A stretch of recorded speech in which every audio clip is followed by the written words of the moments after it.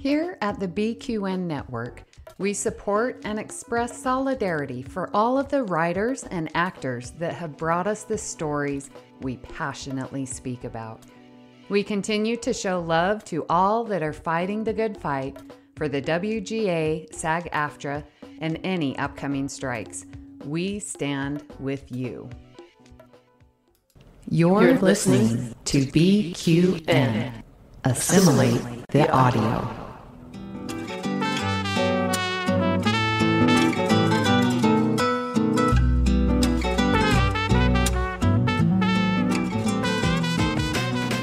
Welcome to Cinema Z, a film discussion and review podcast on BQN. We're here to just showcase the films you probably missed, but should definitely check out, from independent and obscure to art house and absurd. Each week, we'll gather, perhaps cocktail in hand, to discuss it all.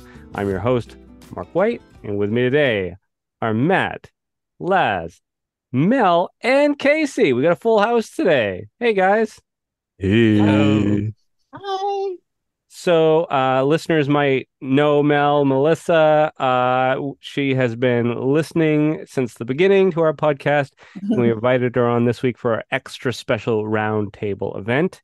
And Casey is joining us from Trek FM, where he hosts a show over there. So, welcome, Casey. Thank you. Good to be here. Let's see here. What's everybody drinking? Well, today, listeners know I usually do some sort of wine cooler situation. I decided to up my game from Ralph's, the local Southern California grocery store, to Smart and Final. I have a lovely Mai Tai from the company. It's called On the Rocks. It's in a bottle. It comes in a bottle that looks like a potion. I look like I'm about to, I don't know, make polyjuice or something like that. But it's tasty. It's 20% alcohol and 40. What does 40 proof mean? A lot. Yeah. Okay. A lot. This is about to be. Sip it slowly. It's not juice. It's not juice. And it tastes like juice. This is going to be a very fun round table. This is Mike's extra harder. It's always good when it's extra harder. Oh my, it has begun. You already. I'm drinking. Oh, you go, Laz. You tell. Yeah, so I'm Laz, and I am, as usual, the designated podcaster, and I am drinking my H2O just to keep all these folks in line, just in case. Thank you, Laz. Thank I'm you, Laz. drinking. Hi, I'm Melissa, and I'm drinking the super exciting caffeine-free diet Pepsi. So water, basically. You got my back in case the fellas get a little rowdy. Mhm. Yes, I got you, Laz. Well, Mel, I am drinking the caffeinated Diet Pepsi. Oh! So Am I the La, only la. drinking? We got Very a crew against y'all. Mark didn't say what he's drinking. Yeah. What do you... This episode is sponsored by Pepsi.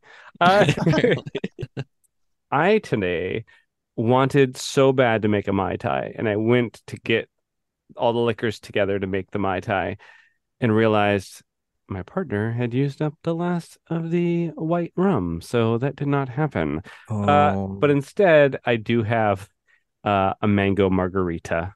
Yum. And this Very is my nice. refill of said margarita because I've already drank half of it and I refilled it. So Yes. You guys, I might have to have a stiff drink afterwards. That all Yeah. is all. something Have a stiff stiff, drink. Yeah. Melissa, something stiff. Something stiff is important My. always. Well-balanced diet is part of a well-balanced diet. She's listened to us before. She knows what she was getting into. I love it. Let's see here. All right. Well, jumping into it, we don't have a synopsis today because we're not discussing a movie, but we are all here today because each of us loves cinema. Now, the first question I have today is I'd like to ask everybody, when did you first realize you might be a cinephile or a film buff? Well, I was thinking of the story when I was 12.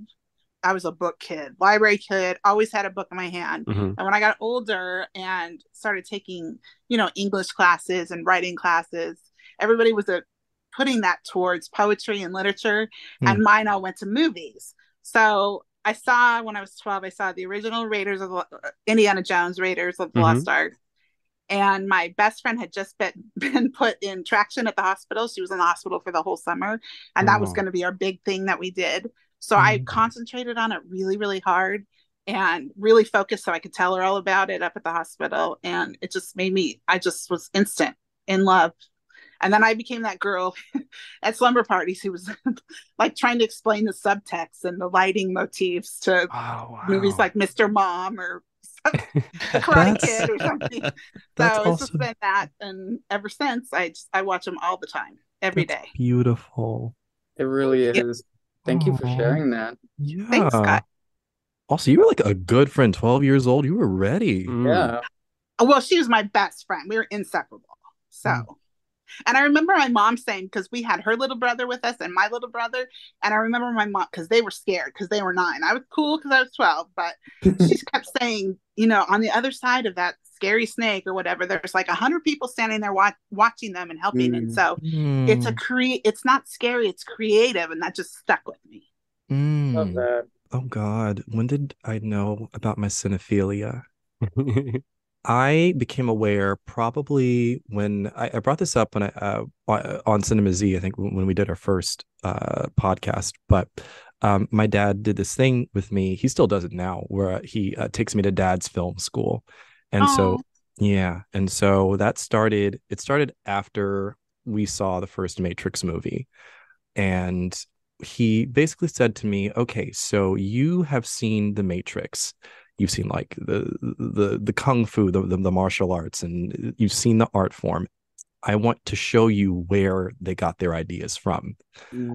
And so we started watching all kinds of karate and kung fu films, and Bruce Lee and Michelle Yeoh and Jet Li, and like all these movies from that genre, that style. But he said you need to know where it came from.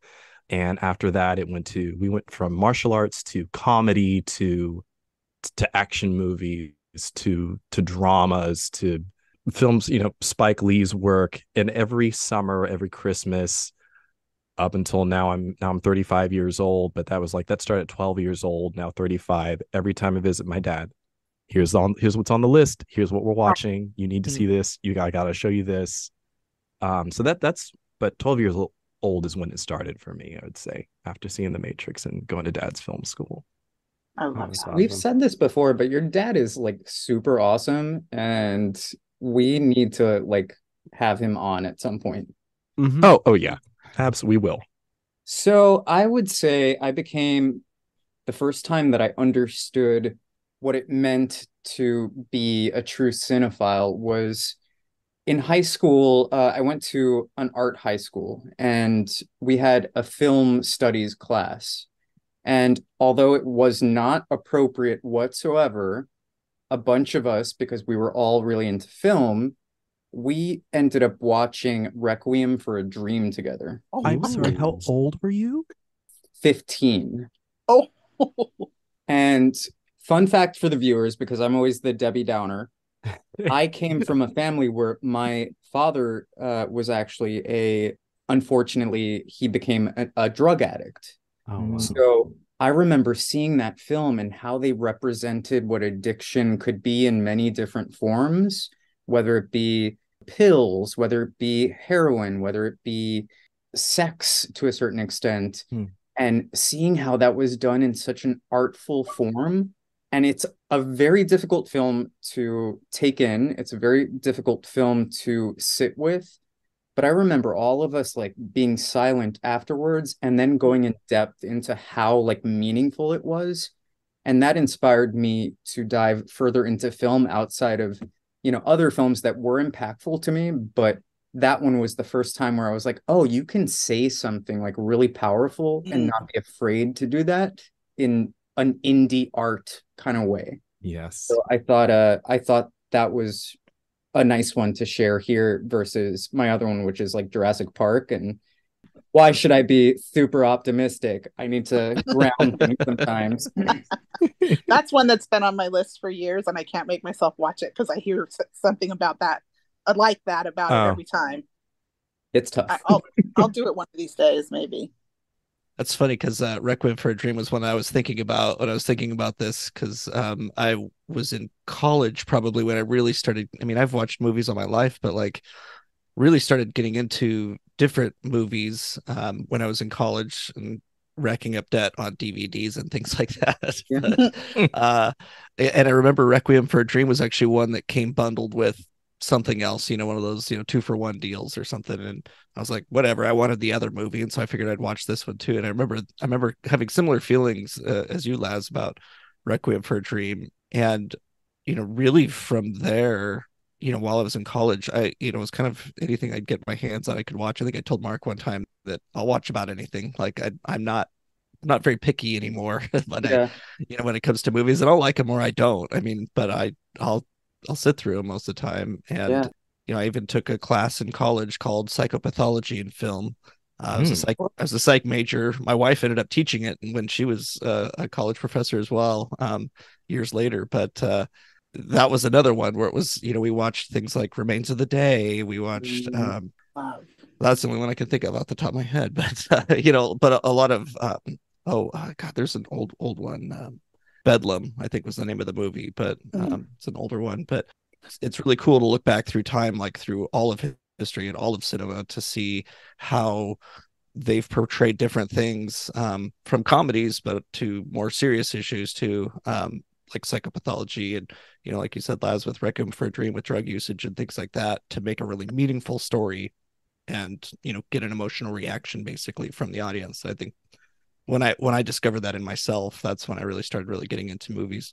I'm a little curious about the breakdown just of the curriculum. Was I mean, just in terms of, so I mean, for lack of better words, was the curriculum like, okay, so this week we're going to look into, I don't know, depression, and we're going to study this film which focuses on depression, and we're going to look into this and look at this. Is that kind of what the breakdown? Yep, that's exactly what it's like. Like we'd have basically a lecture, and it was a class that was meant for anybody, not just psych majors. So it was a real high level discussion lecture on certain types of mental illnesses, and then we would watch a movie on it. And the movies weren't always like a good depiction of that. It was sometimes more of the stylized Hollywood, over dramatized version that maybe is doing a disservice to mental health. But then after the movie, and we would view the movie as a class, and then after the movie was finished, then we'd have a discussion on our thoughts about it, and maybe we'd talk about specific characters, and maybe not even the main character that had the mental illness that we were discussing, but one that was a side character that maybe had something else that we could discuss as well. It's very, very interesting, very cool way to to look at films, but then also talk about serious issues. I would love to take that class. Oh yeah, right. I grew up watching films, but it really was for me, I think, when my father got me American Beauty. I was really young. This was when it came out, so I don't know how old I was at the time, but I was not of age probably to be seeing it without an adult supervision. And there was so much I could relate to in the characters, like the character of Lester Burnham, that everybody around him just thinks he's the biggest loser, right? And here he is working on himself. And then you have the next door neighbor, the nerdy kid that is being accused of being gay by his father, who's closeted himself, and that whole dynamic. And it really, like, on the facade of things, you see the quintessential American family having their dinner in their beautiful house with a white picket fence, but inside it's rot, right? And so it was the first time in my life that I looked at the people that had, because I was always growing up poor, and thought, oh, well, maybe they don't have it all together, and then I could start seeing myself in some of these people that beforehand I never would have related to. And the fact that film sort of opened me up to those ideas and started changing my perception of things, I was like, oh, maybe I shouldn't just be going for, the superhero movies or the action films and things like that I'm seeing, like, because I still love them, and oh my God, Mel, you mentioned Indiana Jones, and I love that film. It's a masterpiece. A lot of people gravitate to that for a reason. It's a really great film. But what I'm saying is, like, I started specifically when I go to the movie store, going to the independent section, the foreign film section, and I'm from rural Maine, so it wasn't very big, but I picked through it. And I looked for all these oddball things that other people probably hadn't watched, and it probably never had been rented in my small town, to get a sense of more of like the world around me and different ways of looking at things. And that's kind of when I was like, oh, okay, maybe I'm a little bit of a film nerd. So streaming has brought so much accessibility and reach to many films that otherwise historically wouldn't get noticed. The trade-off, though, is that you're missing the experience of physically being in a theater. So we're talking especially like nowadays, this is happening so much. With the pandemic, so many of the theaters were even closed, so we couldn't get to them for like a year, So I just want to recognize, the importance of seeing a film in the theater. And I'd like everybody to share with me, if you would, a memory of a time when you saw a film. It doesn't have to be your favorite film, but just saw a film in the theater, a specific memory. Okay, I'm going to share mine. And oh boy, here we go.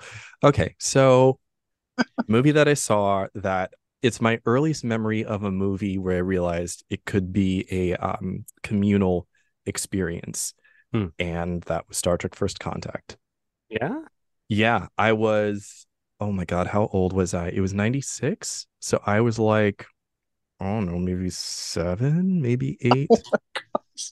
And I remember. Me too. And me. I'm kidding. I remember my mom and my stepdad, they took me to the movie. And I remember sitting there and, the music is playing, the da, da, na, na, na, na, na, na. Anyway, and so they're playing the music and the credits are rolling and people started applauding when names would come up on the screen. And then I remember the big applause when Gene Roddenberry's name showed up, said, First Contact based on Star Trek by Gene Roddenberry. And I think I looked around me and I was like, oh, they're cheering for the same thing that I would be excited to see. That's cool. I didn't even know that you could cheer in a movie theater. Like, I was like, what is the theater etiquette? And people around me were responding to the same things that I would respond to.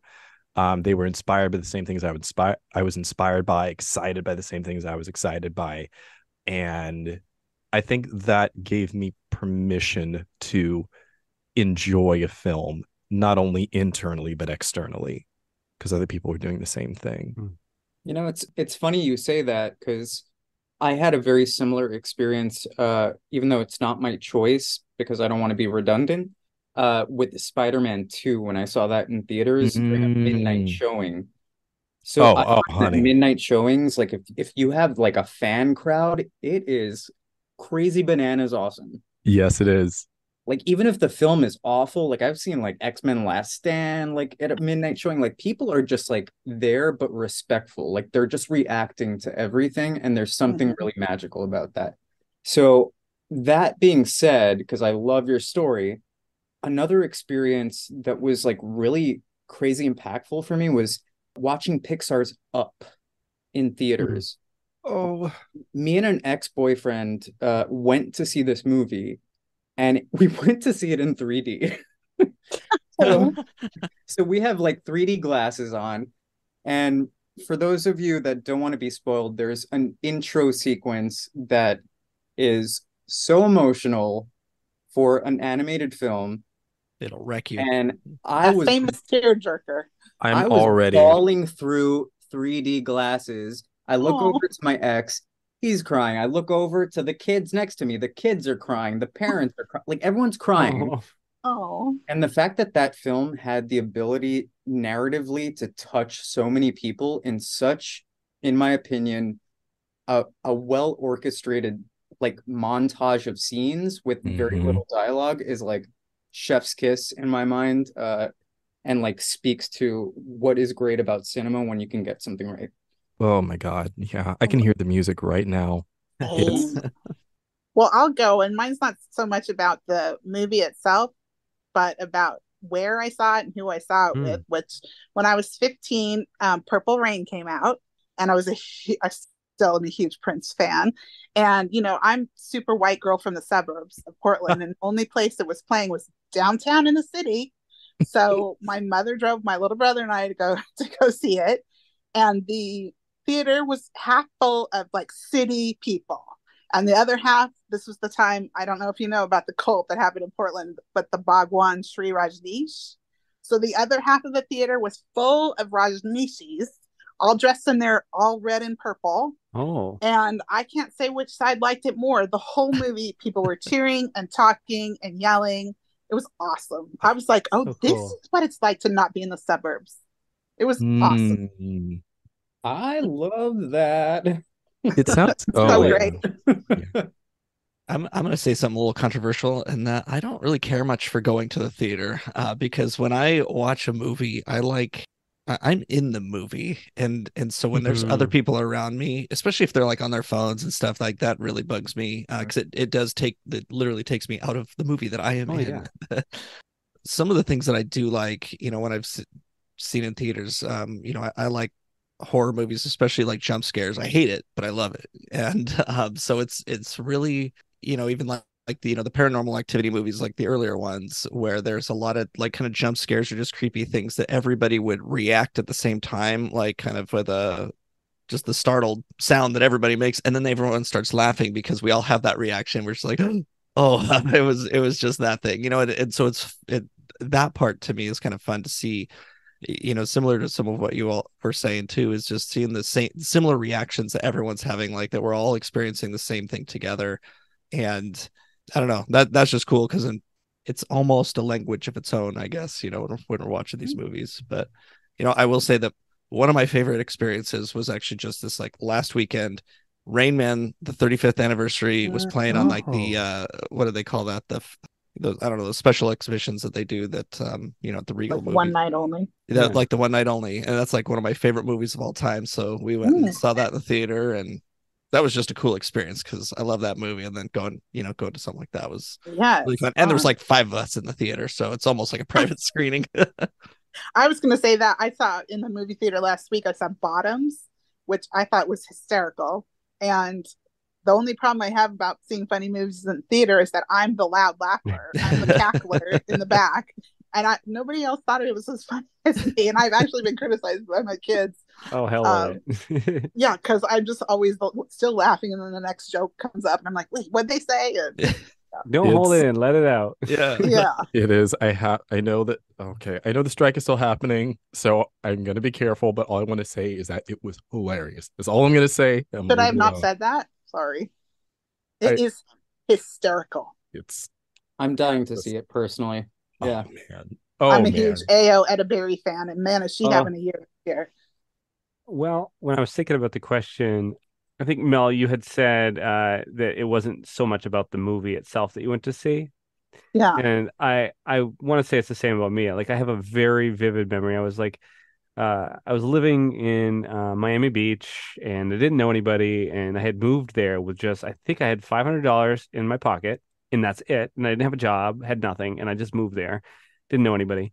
And within a week, like, I found a job and what have you.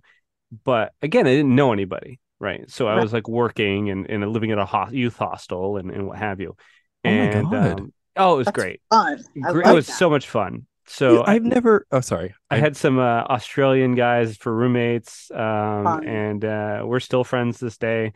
But anyway, there was a theater at the end of. If you go to Miami Beach, there's Lincoln Road Mall. It's an outdoor mall, and it's great tourist trap. You know, love Lincoln Road because all kinds of different shops and restaurants and what have you. But at the end, there is a theater there. I think it might just be Lincoln Road Theater. Anyway. They have so many different theaters there, and so they show all the big movies, but then occasionally they show oddball stuff. And I remember, like I said, it's not about the film. It was a movie that came out, I think it was called Factory Girl. And it was about the story of Edie Sedgwick, who was a muse of Andy Warhol and what have you. And I was like, oh, I'm curious about this, you know, because of course she sort of dated briefly Bob Dylan, and Dylan wrote songs about her. And I was just like very intrigued by the whole Wasn't concept. that Sienna Miller in it? Yes, Yep. exactly.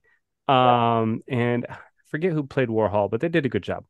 Anyway, so I wanted to go see that. So I saw there was a showing when I was getting off work, and it might have been late. It might have been like 11 p.m., but I think that theater was just open forever because, it's Miami. Everything's open late. And I would see it. And that was the very first time in my life I go into a theater and there was no one. There was no one. And I laughed and I put my legs up over the chair in front of me and I stretched my arms out and I'm just like, oh, this is great. It's like my damn living. Yeah. And I remember feeling this sense of like, I'm such a nerd that I'm doing this. I'm the only person in all of South Beach, Miami that wants to see this film right now. And, the film itself, it was all right. It wasn't a bad film. I like Casey, I like most films. There's very few that I'm like, oh, that was awful. Like I'm entertained. Even the bad films, like I can be entertained. And so for that one, I don't remember being wowed, but I remember being entertained. Oh, and Hayden Christensen was in it. He played Bob Dylan. Yeah. It's crazy. I think wasn't Guy Pearce. I think Guy Pearce was Andy Warhol. Yeah, what a weird cast. I've been keeping my mouth shut. I worked on the key art for that film. Yes. Oh my word. And I'm sorry, Mark, it's a really bad movie. Listeners, have you heard the gay gasp that Mark and I just had? Nah, it's fine. It's a good movie. It's good. It's entertaining. I liked it. Because when you do key art on something, you have to end up watching it like 80 million times. No, that's too many. Yeah. It was my first job doing entertainment advertising. Oh my gosh. For a company called Indica Entertainment Advertising. Indica. And they did like some Was there a sativa? Films. I was gonna say that's specific. So it was a fun thing. It was a real film. It was an experience. It was a film. This is a good segue into the next topic. So there is a clear difference between cinema as art and movies as a product to be consumed. And when I think about cinema as art, my head immediately goes to directors, the amount of times I've gone to see a film because of the director attached, but I've also done the same thing for different actors or writers of a film that I think are just good writers or good actors. So if everybody can share with the group an experience of watching a production, not for the story per se, but maybe for the creative hands behind it, where you're like, oh, this person's in there, that person's associated with it, I'm going to watch it. I always bring her up. I call her my Hollywood mother because I want to work with her one day so bad. Viola Davis, whatever she does, I will go see. There's something that is, and every actor has their own style and their own way that they approach the work and all those different things. There is something about Viola Davis that whenever she does something in a role, she comes from a very personal place that I'm watching the performance, and there's something about the performance where I say to myself, okay, there's Viola. Viola is in this right now. And I don't mean that in a way as here's an actor just doing the thing that they do in every movie. It's Viola is pulling from a very personal place. I don't know what that is, but I'm looking in her eyes and I'm saying to myself, okay, what did she go through to get there? Like, what happened to you?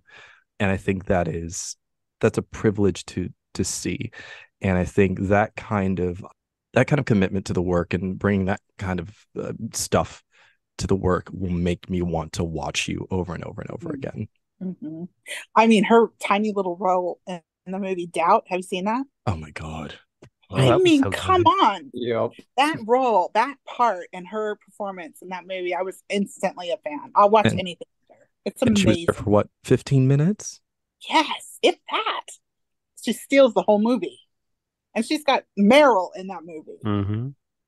I read this question a few times and I had a tough time navigating it personally for myself.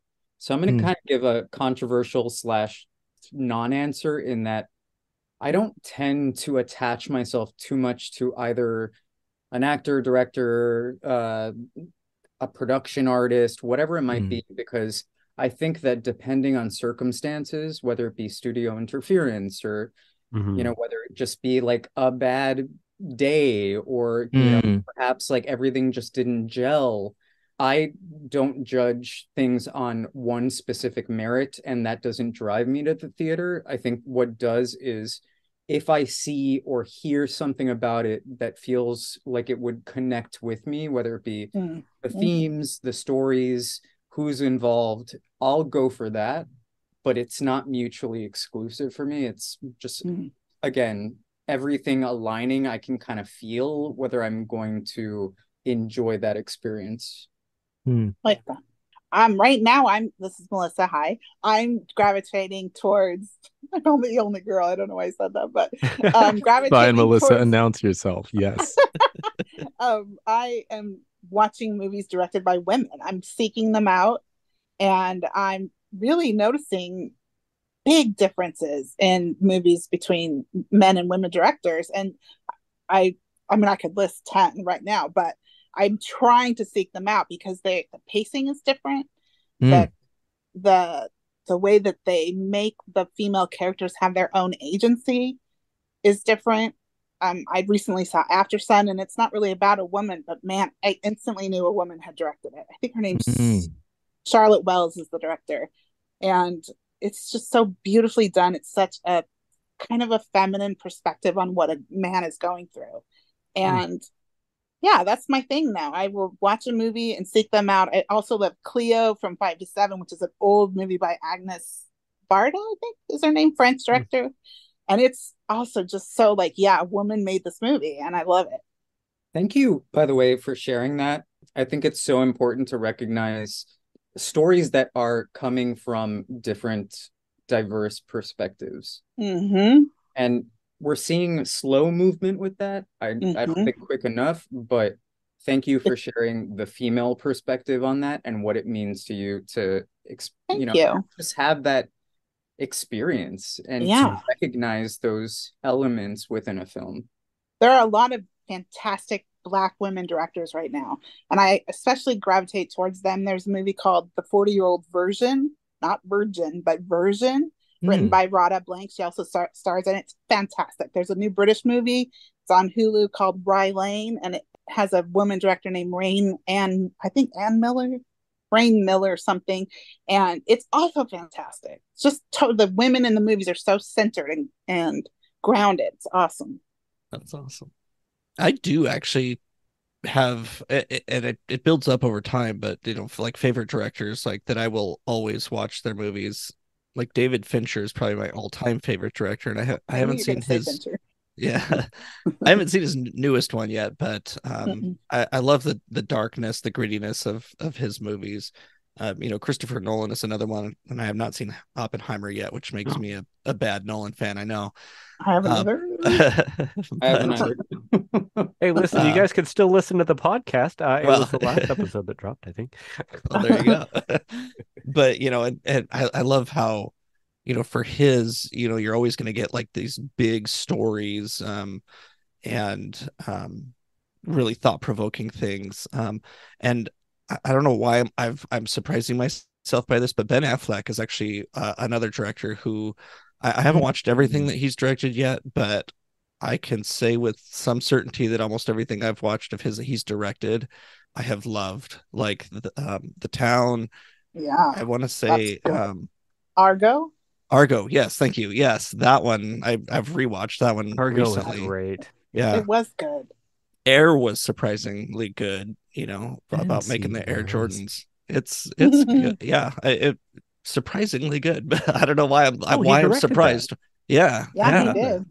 And so I'm, he's another one that when I see that he's directed something, it goes on my watch list. He's not up to that. Like, okay, I got to do whatever I can to watch it. But oddly enough, though, I haven't done that with like writers. I've got my favorite composers, but I'm not going to necessarily go see a movie just because somebody's composed the music for it.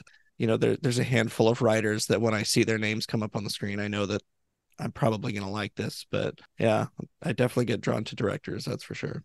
Well, yeah, for me, I feel like, I think it's just through track record, through watching a lot of like oddball stuff from the bargain bins Mm-hmm. that I'm like, oh, well, this actor's been in this, in this, in this, and this that I have enjoyed. And so I'll see their name and be like, okay, I will check it out. And it's the same with like directors too. It's like, oh, like I remember I watched that really weird thing.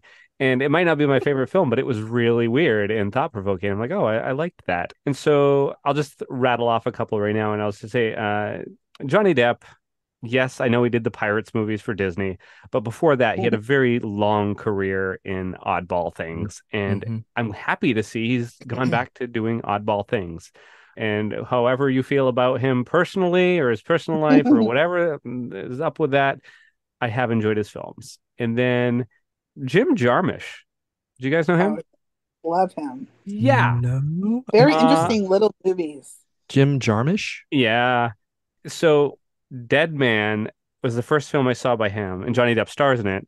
And it's just this really rich story about this guy. He's traveling out west to start a new life after his family died.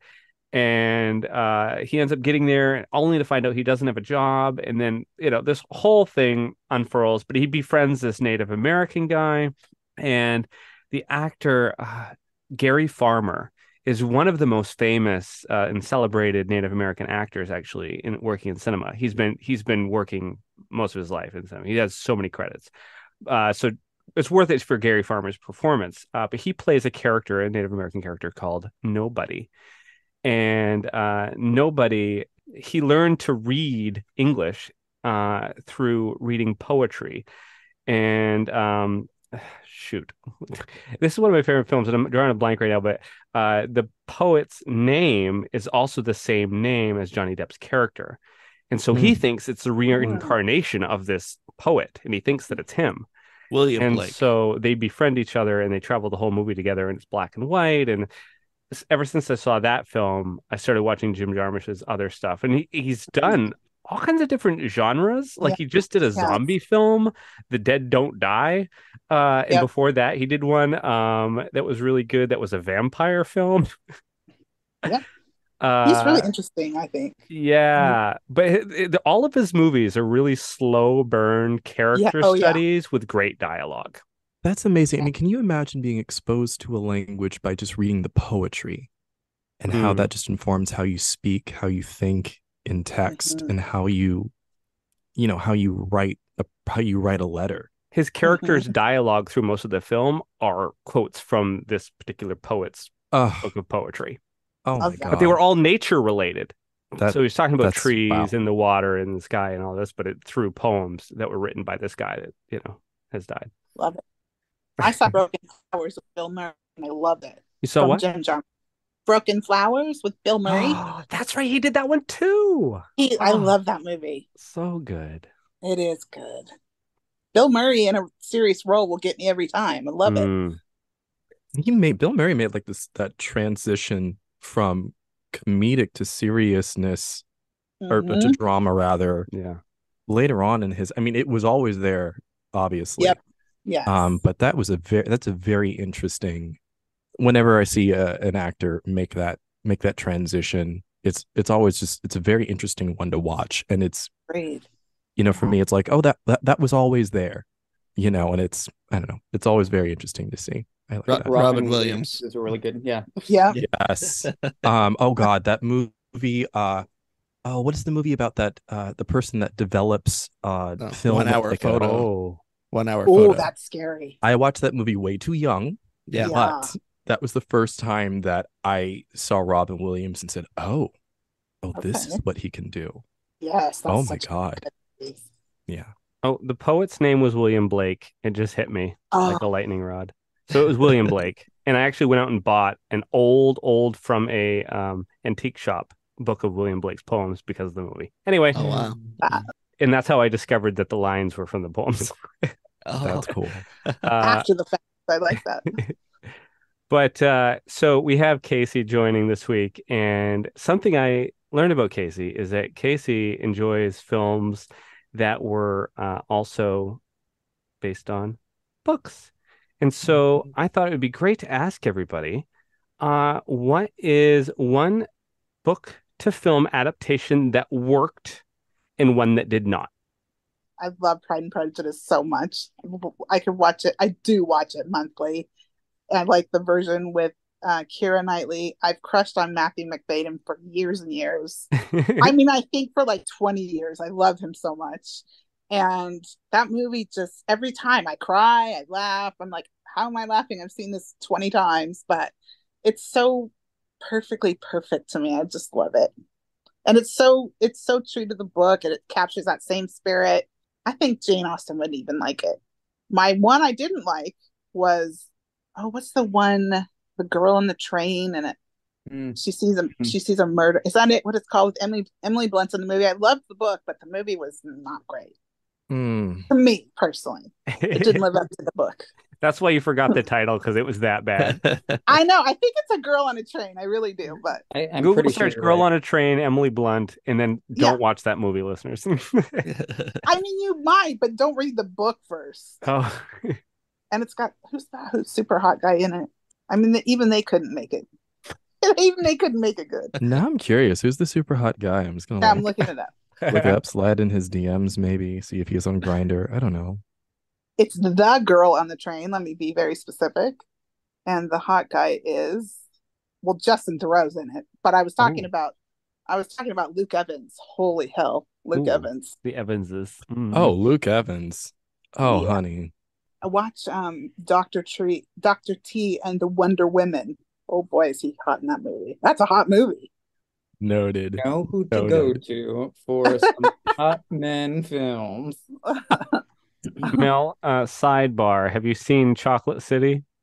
No, I've never even heard of it. It's kind of a trashy version of Magic Mike with an all-black cast. And oh my God, I just watched it for the man candy. The man candy is all that you need to watch in that movie. It's not for the plot. Chocolate City. And it is so good for the man candy. Okay. That's enough for me. One that I think that maybe didn't make the transition as well, and I don't want to poo-poo on, I don't like to poo-poo on work in because I don't know what happened behind the scenes. I will say that what didn't seem to transition well, whatever the situation was, or maybe whatever the intention was behind the art that just didn't seem to transition well. Fahrenheit 451. There was a version of it that came out. I think did it go directly to HBO? Yes, it did. And I remember the book, and I remember watching the movie and kind of being excited. And I think there were just things that were missed. And I think it was the details of the book, which I think were probably the most important, I think didn't make it into the movie. And I mean, that's always a challenge when you're trying to make that transition from book to film. You know, what are you going to keep? What are you going to take out? Because you have 2 hours, maybe 2.5 to tell this story of a book that people read over 2 weeks, however long, so it's not an easy transition. But I think Fahrenheit 451 was one that just didn't really make the transition well. And I think it was the emotional impact of the social commentary that just didn't hit me as much. That's one that sticks out to me. I will jump in. So, Casey, you mentioned horror earlier. Everyone knows I'm the designated horror aficionado within Cinema Z. And I'm going to keep this as more of a blanket statement because I was speaking about it at length recently. I think that Stephen King is such a good example of somebody who has had amazing adaptations and really poorly done adaptations for a variety of reasons. This could be an entire episode within itself because I have feelings on even, The Shining, versus the book and whatnot. But I will say something I've realized is that newer remakes on perhaps films that were done in like the 70s, 80s based on his work have lost a certain soul. I think that when you decide to take his work and make it glossy or try to add too much unnecessary aspects to it and not focus on the depth of his storytelling, you start to really take out that soul. Yep. So I think something like It the remake from 2017, I want to say. Yeah, that's about right. I think because it was set in the 80s, even though that's not the time period of the book, it still retained a lot of that grit and that genuine feel of Stephen King. And I think if you compare it to something like the remake of Carrie that came out with Julianne Moore, Chloe Grace Moretz, or even Pet Sematary recently, the new remake, you just lose all that soul, all that like rich, dark tension. So that is my answer. That's a good answer. Good answer. Yeah, that's a very good answer. I'd even say that, Dr. Sleep was a faithful adaptation of the book as much as they could, because the book is very long. They have to cut it down, obviously, but the actual movie experience, it's not the same. It wasn't. I didn't find it scary. It was interesting. It had an interesting story to it. But yeah, Stephen King's got a wide body of work to. I adore the director of Dr. Sleep, Mike Flanagan. I think his work is so beautifully done, and like the attention to detail that he puts into script and performances and stuff like that is great. But I agree with you with that one as well. Like there's something like about his work. It's just hard to nail that like dark simplicity, I think. Yeah. I think I liked it because I liked The Shining, and they very much bookend each other. So I think that's the sole reason I enjoyed it.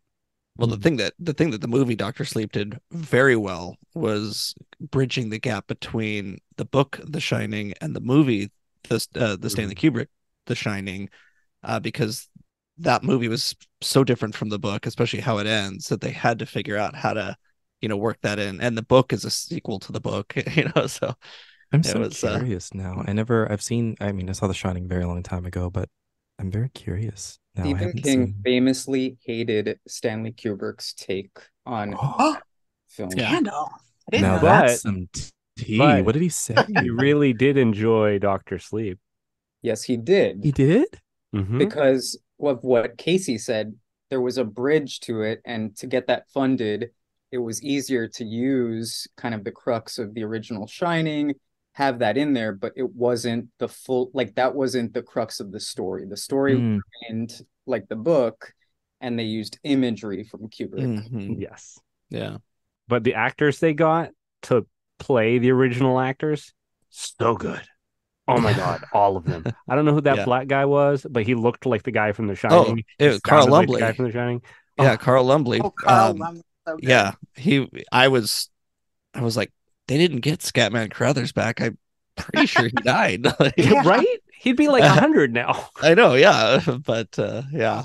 Also, fun fact, listeners, Henry Thomas plays Jack Torrance, Dr. Sleep, and he was Elliot in E.T. Yes, he was. Elliot. My mind was just blown. Oh.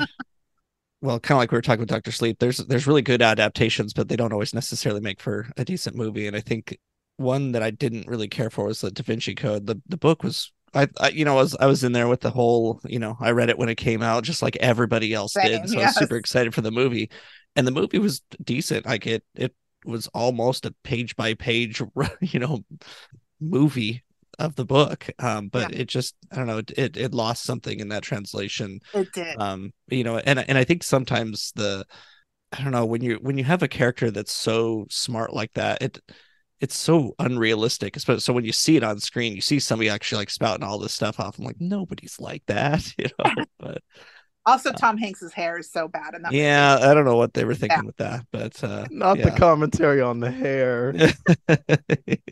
Bringing the hair back. It's like a mullet, but not. I don't know. It's weird.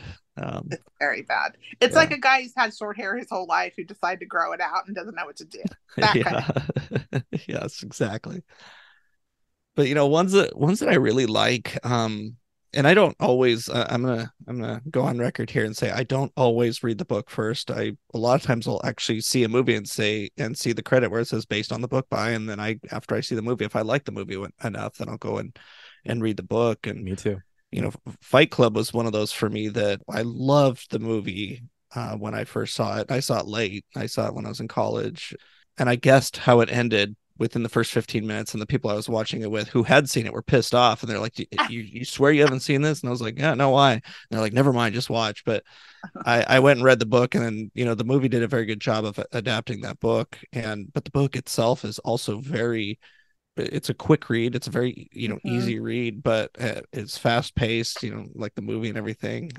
Like Silence of the Lambs, Hannibal, like those are ones too that I really loved. And I Hannibal and Hannibal Rising I read both of those before the movies came out, but those movies aren't exactly super faithful. I mean, they're faithful in spirit, but there's a lot that happens in the books that they chose not to do for the movies, probably for good reasons.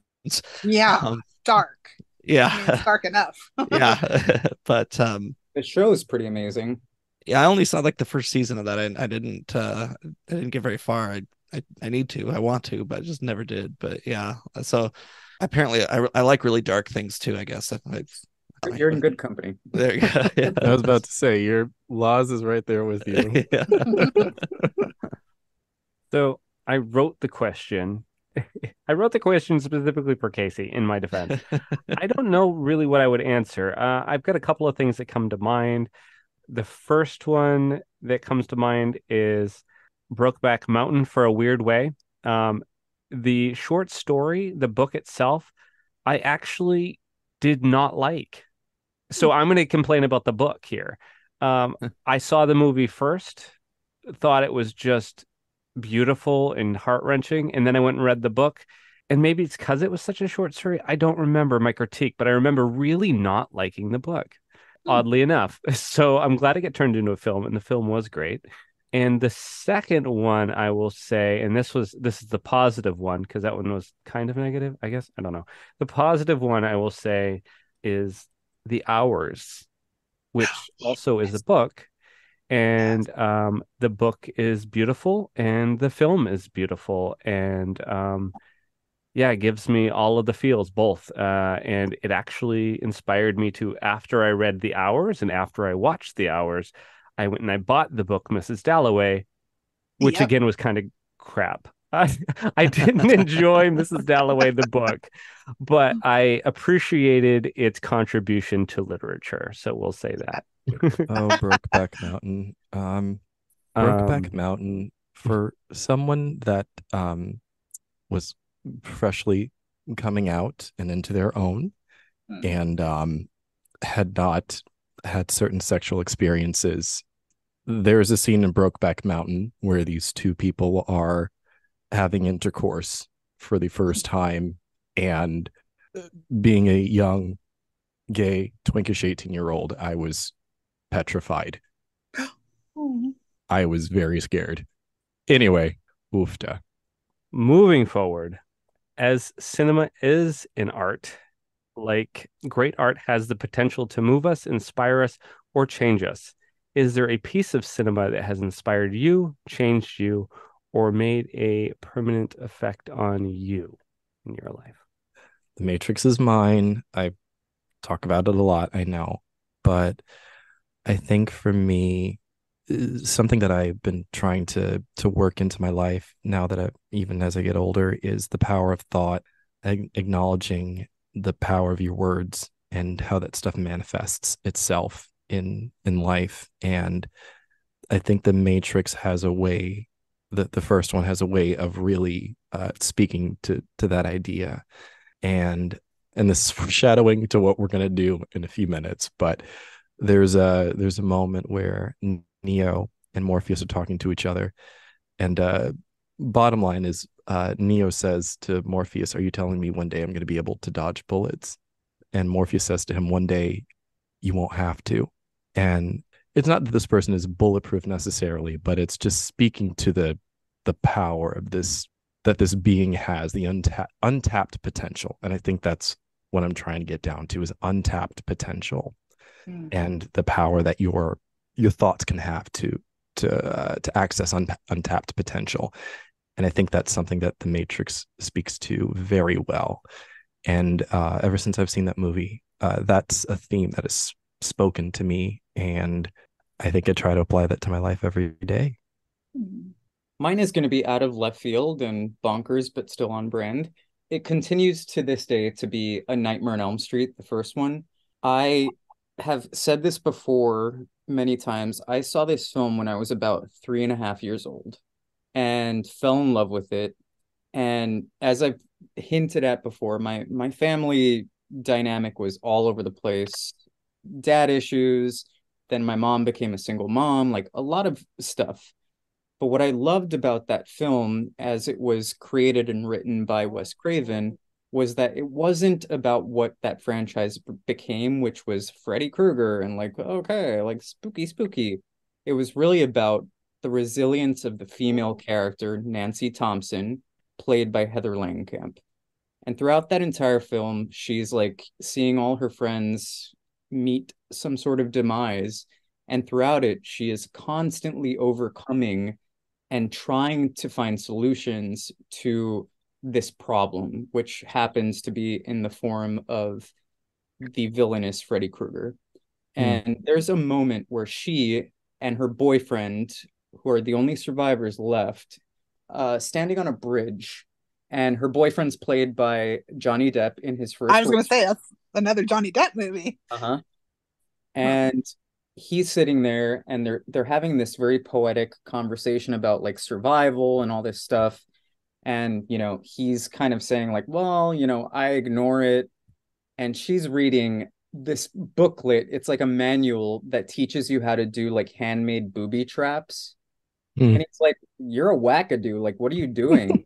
And she just turns up to him and says, I'm into survival.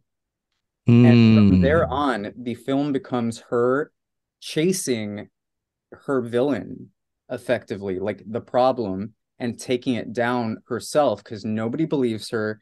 Her parents aren't there, et cetera, et cetera. So that always stuck with me as a female character that took a circumstance into her own hands and made it just her own experience. Like, no more. I'm done with this. I'm sick of it. And I felt like that was something that was powerful then to me and still remains true today. It's like the original Final Girl. I love that. So I was gonna say Talladega Nights just to be funny, but that's not true. It's Mike Mills written and directed movie 20th Century Women. I don't know if you've seen that. It's fantastic. He also made the movie Beginners. I don't know if you've seen that. I think you guys would like it. It's about his dad. And then 20th Century Women is about his mom, essentially. Annette Bening, Elle Fanning, Greta. Hello, Greta is an actress. And it's about the 70s and in California. And she essentially asks these other women to help her influence her son to be a feminist. And how they do that, especially in the 70s and what that means. The sex books he reads, he's like 15, the son is. And it's so well written. It's so, so beautiful. And I can't watch it enough. It influenced this whole quest I'm on now for watching female directors, even though Mike Mills isn't a female. But I can't say enough about what it says about women and feminism. And I highly recommend it. It changed my whole course on what I'm going to start watching as movies. So also single mom, so I can relate. Raising boys. Oh, girl. Yeah. 3 boys. I'm not saying like I'm not a mom, but I know that I put my mom through some stuff. I'm just saying I know I did. So I don't know what I would do with girls at this point, but yes, boys are very physically challenging. I'll just say that. Girls are emotionally, not to be super stereotypical, but boys express anger and happiness through physicality, and it is exhausting. Matt, your mom deserves an award just for cleaning all your tube socks. You know what? I don't appreciate this read being read cover to cover. Yes, she does, but I don't appreciate the read, sir. Well, I've got 2 actually, so I'll try to keep them short. The first one was actually introduced to me by my wife when she was teaching her psychopathology in film class, and it's Larson the Real Girl.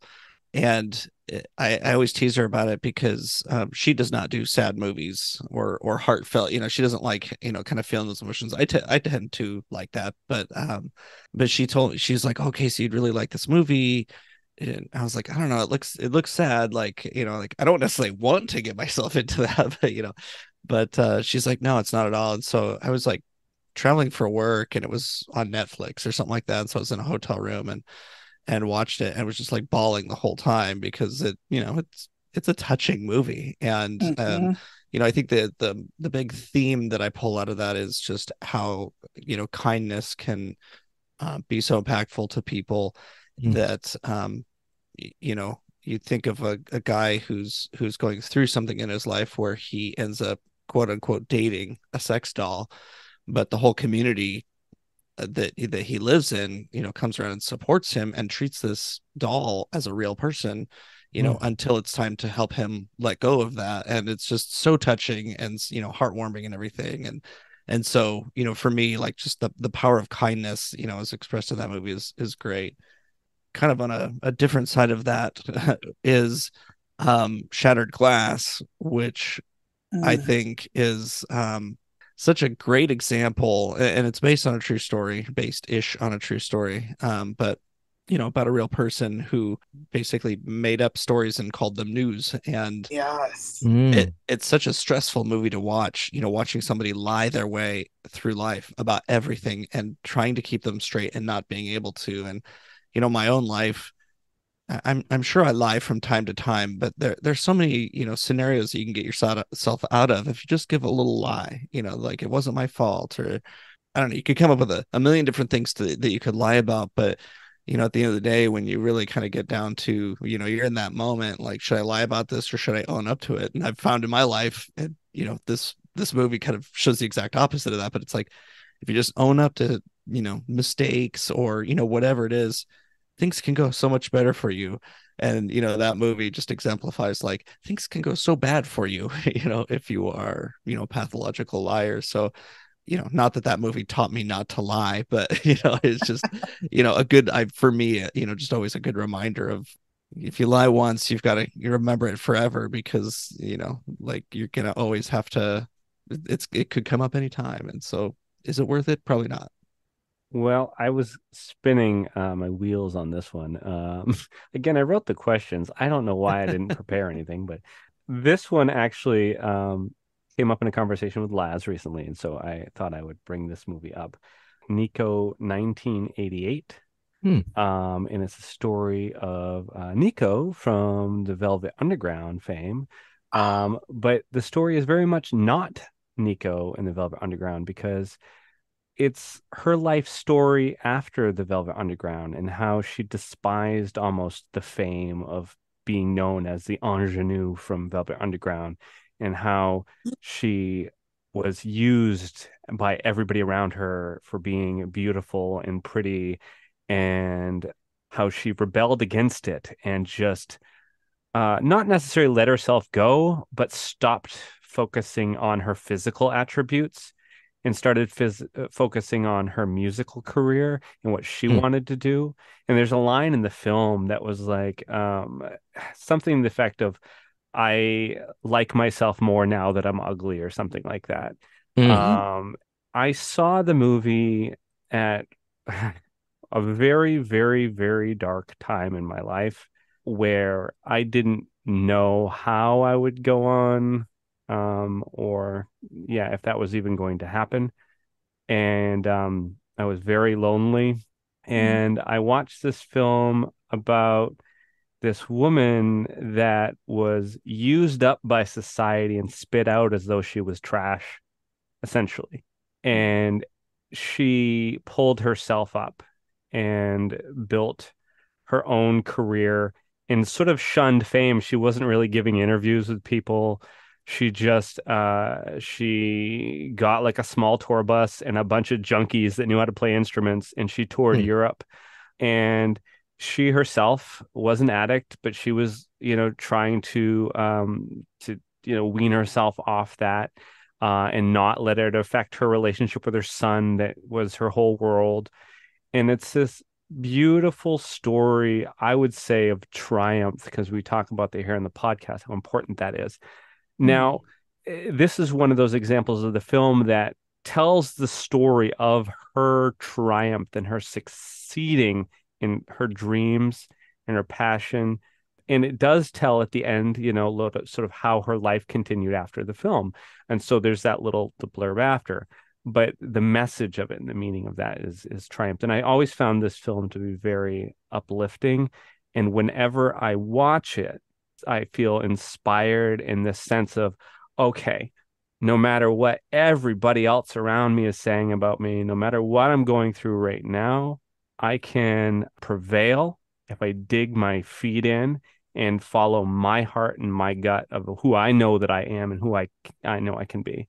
And so, yeah, for me, that's Nico 1988, and it's available for free on Hulu if you haven't seen it. I just listed it. Looks fantastic. Yeah. So, and the woman that plays Nico sings all of the songs, and the soundtrack's amazing, and she sounds just like Nico. So it's great. Totally awesome. Check it out, people. Now, this leads us to my favorite segment and yours. Director's cut. And so for this episode, Matt and I both picked a couple scenes from some of our favorite films, and we are going to act them out without any practice, unscripted. We're going raw.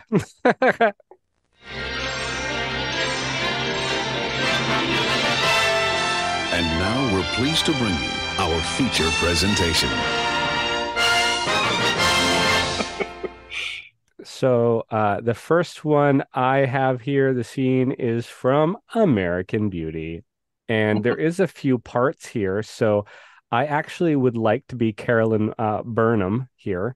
And there is client 1 and client 2. So whoever wants to do either. I just want to be Carolyn. Oh, I'll do one. I could be client 1. Now, this scene is... and this is for you, Amy Nelson. This scene is, we have Carolyn Burnham, who is a real estate agent, and she's showing potential buyers a house. And Andy and I, my partner, we quote this scene to each other constantly. We have since we met, actually. We both, for whatever reason, are extremely amused by this scene. And so when I was thinking about scenes for this pod, I was like, all right, I'll grab that one because it's funny. All right. Action. I will sell this house today. Welcome. I'm Carolyn Burnham. This living room is very dramatic, but wait until you see the native stone fireplace. Cream would really lighten this place up. You could even put in skylights. The kitchen, a dream come true for any cook. We were told this pool was lagoon-like. There's nothing lagoon-like about it. Except the bugs. There aren't even any plants out here. Oh, what do you call this? Is this not a plant? If you have a problem with the plants, I can always call my landscape architect. When I think lagoons, I think tropical. This is a cement hole. I have some tiki torches in my garage. Shut up! Shut up! Baby! Shut up! Shut up! Cut. Thank you. I just worked out some shit. And here is scene number 2. Listeners, you won't be surprised. It is from The Matrix. Here's a little bit of backstory for this scene. Morpheus educates Neo on the nature of the Matrix and his place in it. Action. The Matrix is a system, Neo. That system is our enemy. But when you're inside the Matrix, you look around. What do you see? Business people, teachers, lawyers, carpenters. The very minds of the people we are trying to save. But until we do, these people are still a part of that system, and that makes them our enemy. You have to understand, most of these people are not ready to be unplugged. And many of them are so injured, so helplessly dependent on the system that they will fight to protect it. Were you listening to me, Neo? Or were you looking at the woman in the red dress? I was. Look again. Freeze it. This isn't the Matrix? No. It's another training program designed to teach you one thing. If you're not one of us, you're one of them. What are they? Sentient programs. They can move in and out of any software still hardwired to their system. That means that anyone we haven't unplugged is potentially an agent. Inside the Matrix, they are everyone and they are no one. We have survived by hiding from them, by running from them. They are the gatekeepers. They are guarding all the doors. They are holding all the keys, which means that sooner or later, someone is going to have to fight them. Someone? I won't lie to you, Neo. Every single man or woman who has stood their ground, everyone who has fought an agent has died. But where they have failed, you will succeed. Why? I have seen an agent punch through a concrete wall. Men have emptied entire clips at them and hit nothing but air. Yet their strength and their speed are still based in a world that is built on rules. Because of that, they will never be as strong or as fast as you can be. What are you trying to tell me? That I can dodge bullets? No, Neo. I am trying to tell you that when you're ready, you won't have to. Cut. I love that scene so much. It gives me chills. It's just so freaking cool. I need to rewatch it now.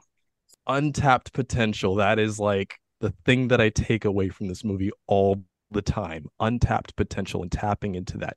Yeah. You sound just like Morpheus, too. That was really good. Do. It was really good. Yeah. Nicely done. You've practiced that. You're not supposed to practice. The voice of my Siri now. I'd make a lot of money and I wouldn't have to do security anymore. So, y'all, I'm going to debut a brand new segment this week. We are replacing trivia because we have no movie to discuss. So instead, we're going to have a trivia game. So I have a list of trivia questions here. And we are going to, I guess, you can shout out like me or I got it or whatever if you have the answer. And I'll go off who I heard first because we don't have anything sophisticated like a buzzer. Sound good? That'll be next season. We'll add a buzzer and it'll be in the budget for next season. Exactly. Not this season. Okay. And so I got 10 questions and one bonus question. And the bonus question is worth double the points. So 2 points. All right. All for funsies. Okay. So question 1. Blank is one of 3 African American actresses, the other being Whoopi Goldberg and Angela Bassett, to be nominated for an Academy Award in both the Best Actress and Best Supporting Actress categories. I know. Mel? Viola Davis? That is correct. 1 point to Mel. What? Question 2. For this film, no opening credits for actors, writers, producers, director, etc. are shown, with the story taking place right after the title. Although by the 1990s, it had become quite common for major films to not have opening credits, it was still unusual in 1968. What was this film? Girl, I don't know. I want to guess the one with Norman Bates. What's that movie called? Oh, Psycho. Psycho? I'm thinking 2001. Ding, ding, ding, ding, ding, ding. Good. Casey's got it. 2001: A Space Odyssey. Who directed Nice. that? Was Kubrick? Yeah. Kubrick. My father. Yes, Laz's dad. All right. Ooh, I picked them according to you all, so I'm so thrilled. Anyway, development executive Lindsay Doran loved the film finished script and advocated for it to be made at Embassy Pictures and then at Paramount Pictures after she became vice president of production there in 1985. She was told each time that there was no more demand for Stephen King films after a slew of adaptations from his novels released in the early 80s. It was only during the 1988 Writers Guild of America strike, see, I roped in the strikes, that Paramount reconsidered because the studio was facing a possible shortage of new productions for 1989 releases. Stephen King's script for was finished and ready to go, so Doran was given the green light to obtain the rights for Paramount to start production. Now, what is the film? Gosh. 1989, right? It was released in 1989. Pet Cemetery. Ding, ding, ding, ding, ding. All I was right. about to say, Laz, that's all you. Yeah. It was all you. Sweet. This is good. Everybody's getting this is good. Okay. This actor changed her name after reading F. Scott Fitzgerald's novel, The Great Gatsby. Oh, I want to ask for details because I'm so curious now. Same. Muffins and cakes. Oh, She's acted in a bunch of movies I that know. we haven't discussed on the pod, but we've discussed individually that we enjoy. wait, I see that you know it. I heard you. Who? Me? Yes. Daisy Ridley? Wasn't she the one in Star Wars. Star Wars? No. Yeah. Yeah. But I kind of want to know that story too. It's not right, though, is it? I'm trying to think of actresses named Daisy. Oh, Like, okay. it's obvious. Who else is named Daisy? Is it even Daisy? I don't know. No, it's not. You guys give up? Yeah. Okay. Oh. The answer? Yeah. Sigourney Weaver. Interesting. All right. I mean, I'm just gonna remember that because I love stuff like that so much. I Awesome. found it on like her IMDb page. You just click trivia, and that was one of the trivia Yeah. things. I was like, oh, that's interesting. I'll throw it in. I might combat that one because I know a lot about Sigourney Weaver, and I think I've heard a different story of the origin of her name. Ooh. Okay. Okay. Listeners, I will follow up on this. All right. All right. Okay. Laz is on the case. Yeah, that was kind of a Laz question too. So I'm not surprised he's a little miffed. All right. All right. For the scene with the bathtub falling 2 floors down after being filled with water, Tom Hanks does an obnoxious laugh, which sounds like the imitation of a sea lion. This clip of him laughing is commonly used for the Universal Backlot Tour when the tour guides joke with the visitors. What's the film? I know. Go for it. Is it The Burbs or The Money Pit? See, I was thinking the Burbs also, but the Money Pit, yeah, that makes Money sense. Pit. Oh, Mel is on a roll. Jeez. All right. Mel is kicking our asses. Kinda, yeah. All right. Question 6. The dream sequence where Wake stands naked, beaming light from his eyes into Winslow is a reference to the painting Hypnosis by German artist Sascha Schneider from 1904. What is the film? No I clue. don't know. Listeners, if you know, just shout it out loud. Dream sequence where Wake stands naked, beaming light from his eyes is into it- Winslow. The one with Harrison Ford from 1980 that they just did the sequel for. No? What is that movie with? Why can't I think of it? I don't know. Oh, you're talking Blade Runner? Yes, Blade Runner. Oh, no. Okay, gotta make that. You know what? We don't have a budget for sound effects. Anyway, Next season. This is all coming next season. next season. The film is The Lighthouse. Mm. Oh, I have right. not seen that yet. Oh my Have god, I? so good. I love It The is Lighthouse. really good. That's what I've heard, yeah. It's so That's creepy. dark too. movie. It Mhm. is. Oh, when he's going to town with his lady friend, the mermaid, but she's The silent, yes. a weird mermaid, a really Yes. weird mermaid. It is a weird but good movie. And Robert Pattinson, come on. Yeah. Spoiler alert, mermaid, creepy sex. Yay. Yeah. That's not your thing, then. Yeah. Anyway, all right, moving forward. He was so insulted when Sony offered him the role of Poop in the Emoji Movie that this inspired him to retire completely from acting and focus on being a screenwriter and a film director. Who is Oh my he? God. I don't know. I mean, I know who took the part and we all love him and know him, but Oh, Who- that's what I thought the question was. that's what I thought it was too. Who, I mean, why would you, I mean, on one hand, being insulted by being offered the role of Poop, I get it, but at the same time, Like I said, each one of the questions was really catered to each one of you guys. it's one So, of us. Anyway. I mean, but I'm thinking of the person that actually played the role of Poop. Yeah. Fame. Yeah, Can't no, get this We is the all person that know. was offered it that no longer acts. It's somebody that used to have, is it, all right, I hint, used to have a show that was very popular. I know. Now directs. Jordan Peele. Oh, are you serious? Wait, what? Okay, Mel is That is amazing. I need just killing everybody, listeners. Mel is slaying. Mel, Yeah. and how appropriate. I Yes. need the tea though. Mel, do you know the tea on that situation? What I happened? don't. We're huge Key and Peele people in this family. Huge. We watch it all the time. Yes. So I just remember talking about that at some point when we were watching it, and I don't know the backstory. But even if it's not true, that is a good story to tell why you got into directing. So now I'm thinking, Yeah, I mean, maybe. because I don't know.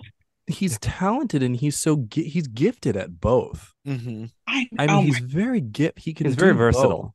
He really He's is so amazing. verse. yes. I will look into this though, because like Yeah. it's weird. He comes from like a specifically comedy background, so why would Right. you get insulted? by playing the part of Pooh. Maybe it just hit. Maybe they just had a baby and he was like covered in poop or something. I don't know. We all have our triggers, and we all have, and Right. Pooh could have been Ah, the thing. I don't want to kink shame, but Yes, yes. Thank you. I Needed mean, at least once. not everyone likes Pooh. Some people like Pooh, and if you like Pooh, I'm not even trying to be funny. You right do now. you. Exactly. You do you if you like Pooh. That's all I'm That'll be trying the to tag say. for this episode. That's yeah. All right. Moving forward. America Ferrera's husband in the film is played by her actual husband in real life, Ryan Piers Williams. Now, what's the film? I know. Go for Is it, it Mel. Barbie? Yeah. It's Barbie. I put in a Barbie question for Laz, actually. Oh, And sorry, lad. why for I me? screwed that up. I thought you saw it and I thought you loved it. I did not love Barbie. I thought it was good, but Okay. That's a conversation for a different time. Okay. All right. I love you. Not saying Laz. it's bad, so I nobody love attach you. me. Mel's scooping up all the points. All right. I don't know my social security number, but I know all the Okay. His Oscar win for the drama film Moonlight in 2016 marked the first time a Muslim actor has won an Academy Award. Now, who's the actor?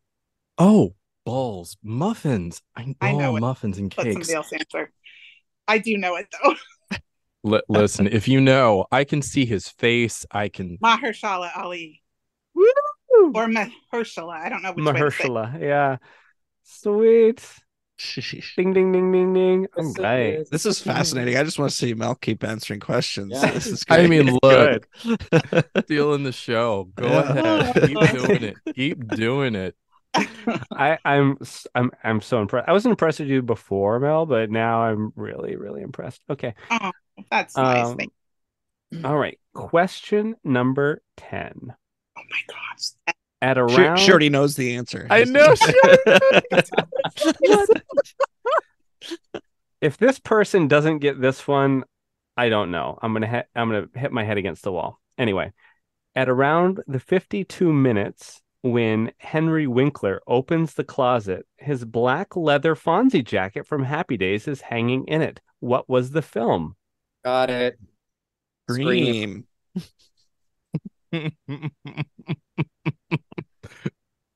Laz called it out. Laz for said it. got it first. Yeah. All right. Laz gets the point. All right. Thank goodness. All right. Other I know fun you guys are fact, gonna be unless shocked.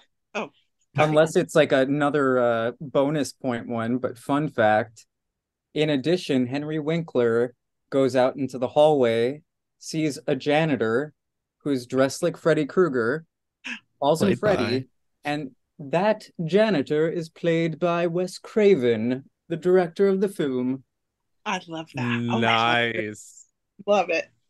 I've never seen Scream all the way through. I've Um, only I've seen Wait. the first Wait. 15 minutes of the film. Wait a When Drew minute. Barrymore gets killed, and then I was like, ah. And I just You've don't. ne- I haven't I seen never it. watched the rest of it. You've never seen Scream all the way through? Mm-mm. There's like I 6 should. of them. I'm open. I'll check it out. I'm And cool. I just haven't awe. up until this point. All right. Moving forward. All right. We have a lightning round. This is worth double the points, as I said. So you have an opportunity to get 2 points here, which could really change the dynamic of the game. For better or worse. All right. So in this, actually, this question is more for me than anybody else. So that's kind of a hint. But anyway, The Other Side of the Wind was filmed between 1970 and 1976, with the editing, continuing into the 1980s. Blank left behind nearly 100 hours of footage and a work print consisting of assemblies and how to edit the scenes. In May of 2015, directors Wes Anderson and Noah Baumbach announced that they were running a campaign to raise $2 million to complete the post-production and release the film. The film was eventually completed and released in 2018. Now, who was the director? Gee, I don't know. Big story when this came out. I mean, this was all over the news because this film was the longest production in history of film. How did I miss I remember It's been hearing in about production it. since, well, the 70s, and was only completed in 2018. Not that long I'll ago. take a guess. I'm positive I'm wrong, but I'm just gonna say Cecil B. DeMille. Because why not? No, but you're not far. You really aren't. So good for you. That's actually, I'm impressed. Casey, I'll give Casey specifically another hint that this director happened to be featured in the film you and I watched together, Ed Wood, and was played by one actor and voiced by another actor. Oh That's a good hint. Bela Lugosi? No, that was the actor. Yeah. I will give one final hint. It's not the director of Citizen Kane, is it? Like Orson Welles? You got it. Okay. Ding, ding, ding, ding, ding. I was going to say this director is also featured in almost every one of our podcasts. Actually, he's featured in all of them because it's his voice saying action and cut. Oh, yep. Nice. Oh, interesting. Wait, and the film is, again... the film is called The Other Side of the Wind. I think it's on Netflix because I think Netflix ended up fronting a whole bunch of cash to get it made. It made a lot of news. I gotta look it up. Crazy because I consume so much entertainment news and I haven't heard about this. Yeah. Me So either. now I'm super curious. I'm wondering how I missed this Now, one. I did watch it, and it's very, to quote a phrase here on Cinema Z, self-masturbatory. Masturbatory, yeah. Masturbatory. It's very long in the tooth. Like, it was essentially Orson Welles just being like, bukkake I on your rule face. cinema. I can do anything. It's very weird and it's very long, and I don't necessarily recommend it as something, but I think people should watch it. I think people should watch it just as an exploration into Orson Welles, maybe in his directing style, also to see the end of his career, because this is the last thing he ever did. So in that, it's sort of educational. I think you should watch it for that. I'm kind of curious. But I Me fell too. asleep every time I tried to watch it. Every time. And I tried watching it 3 or 4 times, and I fell asleep every time. Oh my gosh. You're still learning. Yeah, but I do love Orson Welles and what he did for cinema. I just think that film was really weird. A ham sandwich. I watched a documentary on him recently, and they talked a lot about it, and I'm mad that I didn't know. Dang it. Yeah. Well, if you ever want to fall asleep, listeners, and you can't, put on The Other Side of the Wind. I think it's on Netflix. You'll be out like that. Anyway. Listeners, you've heard it here. Mark listens to The Other Side of the Wind as ambient noise. That is what he's trying to say. Oh, my Lord. That tracks. What shows are on BQN, you ask? Well, here's a rundown of some podcasts you might be interested in.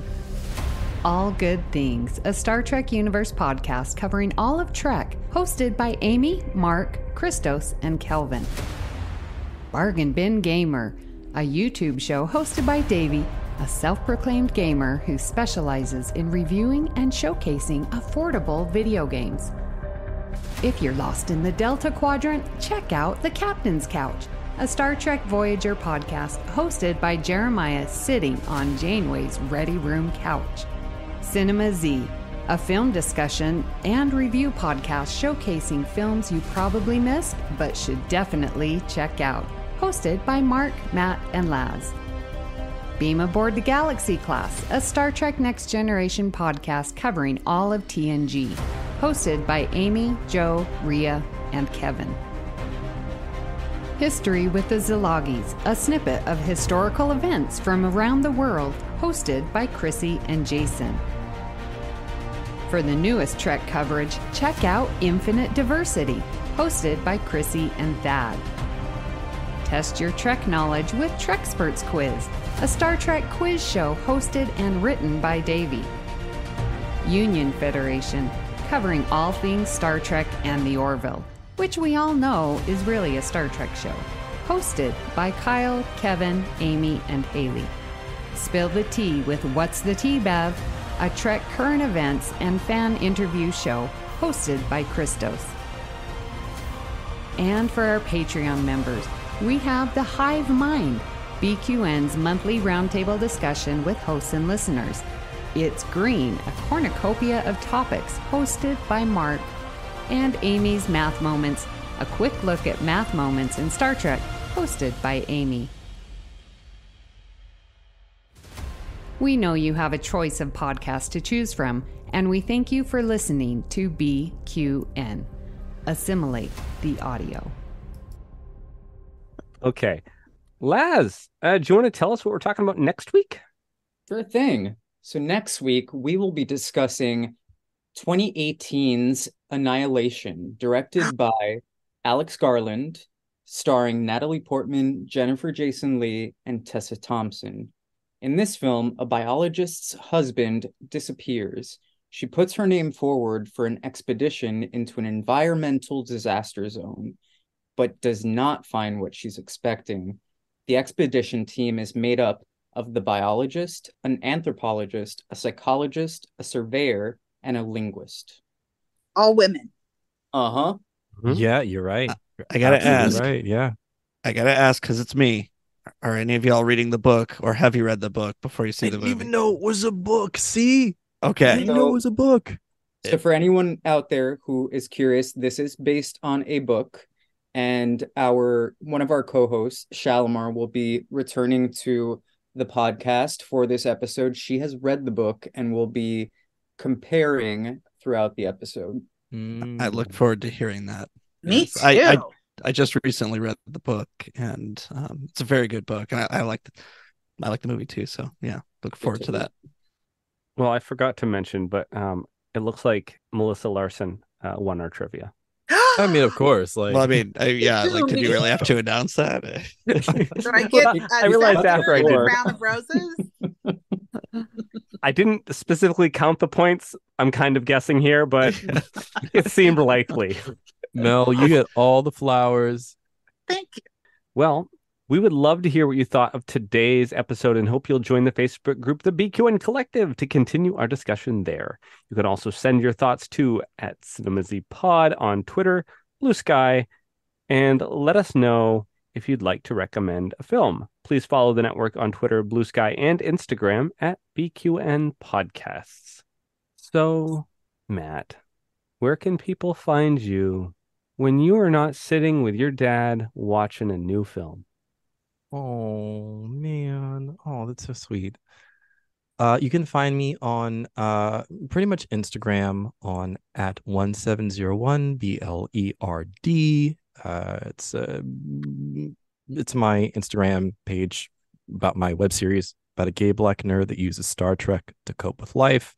Stay tuned for episode 3 coming out soon. I'm still editing, but it's coming out soon. That's where you can find me. And Laz, where can people find you when you are not drowning in a giant river of blood that is just flushed out of an elevator? It's funny. That happens almost daily. But sometimes you got to be careful. We're not here to kink shame. Or just No. dive right in, right? Yeah. So where people can find me, you can find me on Instagram, Threads, and BlueSky through my handle at Laz Marquez, LazMarquez. In addition, you can find my work at www.lazmarquez.com, where you can see my entertainment and agency advertising work.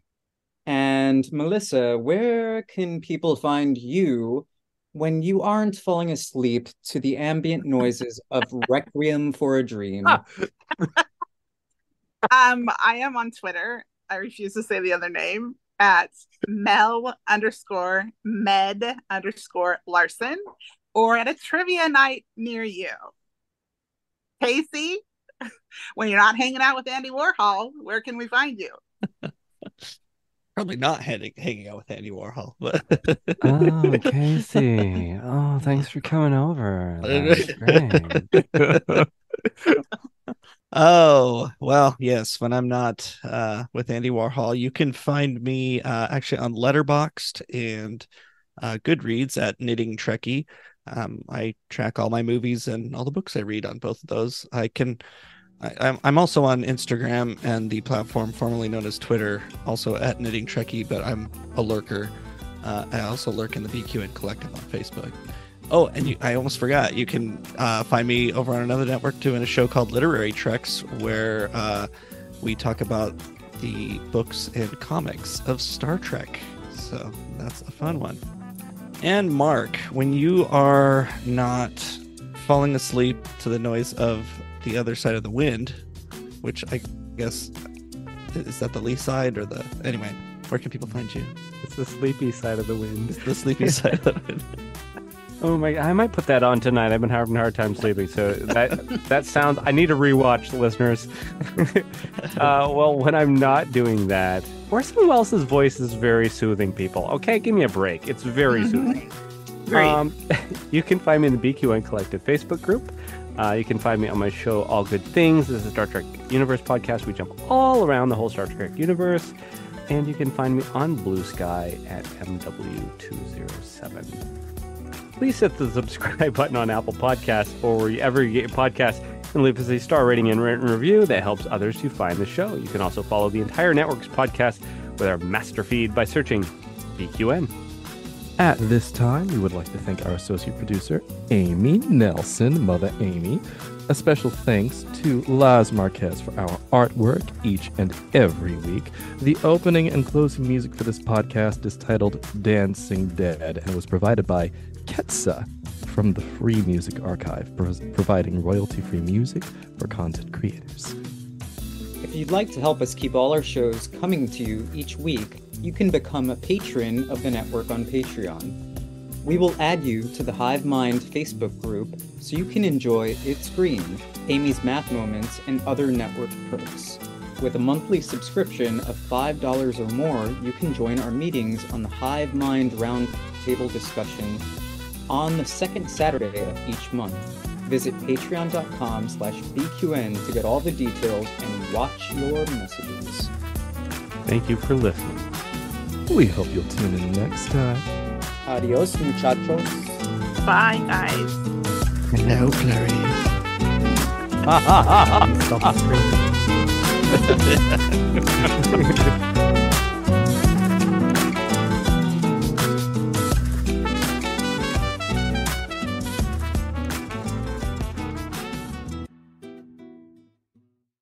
What is their slogan? Oh, I don't... Well, do they have one? They keep changing it. It used to be like "Do the right one, baby," or that was that Diet Coke, or when Stevie Wonder. Do the right one, baby. I like it. Or Ray Charles was the. I don't know. Didn't Britney Spears do something with them a while Yeah. back in the day? I drink Pepsi. Pepsi is Pepsi. It's a famous clip of Britney. Regionally, Yeah. too, people refer to any carbonated beverage as Pepsi. Depending, Really? some places in the United States are like, "Oh, I'll have a Pepsi," and it's like some sort of carbonated beverage. But anyway,